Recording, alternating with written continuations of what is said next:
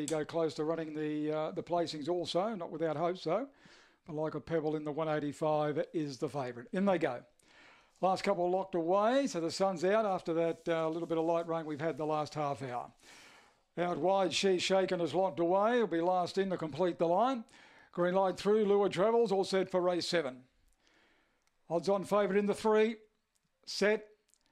Ready and racing, Like a Pebble about midfield away now, but picks up speed quickly. Drives through with She's Shaken, trying to go with it. The favourite leads. 4 lengths away, Jolly Mulwee, Rapid Music Check, Winlock Earner. Next in was Where's Kinglock, well back Emarino, Nitro and Galahero Girl in the straight. Like a Pebble in front. She's Shaken's run a gallon race, but Like a Pebble's too good. Come away and beat her, She's Shaken. Third home, Jolly Mulwee from Winlock Earner. A break in the field, then the Where's Kinglock, Emarino, Nitro, Galahero Girl and Rapid Music. The last two, time recorded around 20 seconds even.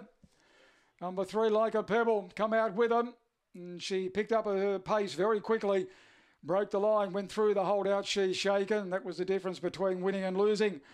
Like a Pebble by your Grand Signor out of Like a Baby, owned and trained by Fred Malone. Number 8, second, She's Shaken, Anthony Maxwell. 1, Jolly Mulwee, third, Natasha Watson. Officially fourth goes the number 4, and which is Winlock Earner. 3, 8, 1 and 4. 20 seconds even was the overall time. The winner won by 4.5 lengths. 3 1/4 second and third. 4.5 by 3 1/4 with the margins.